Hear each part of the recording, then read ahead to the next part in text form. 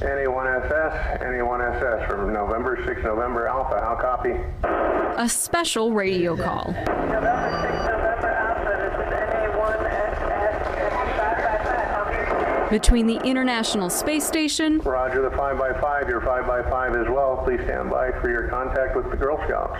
And the Girl Scouts from Troop 1089 in Sacramento. My name's Alana. For 10 minutes this morning, the ISS was close enough for astronaut Jasmine Mogbelli to answer their questions via ham radio. What are some experiments you are working on? What is your favorite? I'd say probably one of my favorites is one we just did that's using bone marrow stem cells. What are you most looking forward to when you return to Earth?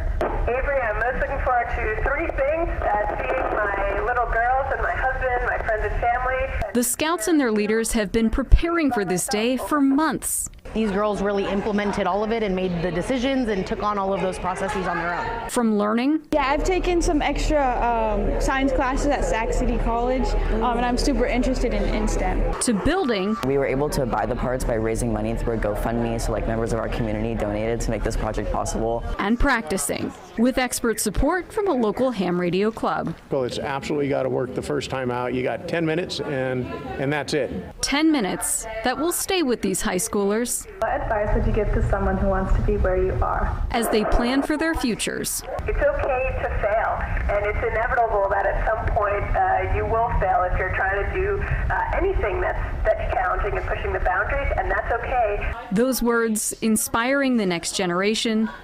Just hearing someone realizing they're a person too. I could do that someday. I could be an astronaut. To dream big. So it's amazing to think about what else is out there, even beyond or further than what I can even imagine. And show what it means to be a Girl Scout. I definitely know that Girl Scouts is more than just selling cookies. With photojournalist Mike Carroll, I'm meteorologist Heather Waldman for KCRA 3 News. They literally got an out-of-this-world experience. They did. It's so cool. So amazing. A lot more than just selling cookies, although we love the cookies. I loved all of their questions, too. Yeah. Well done. Very well thought out.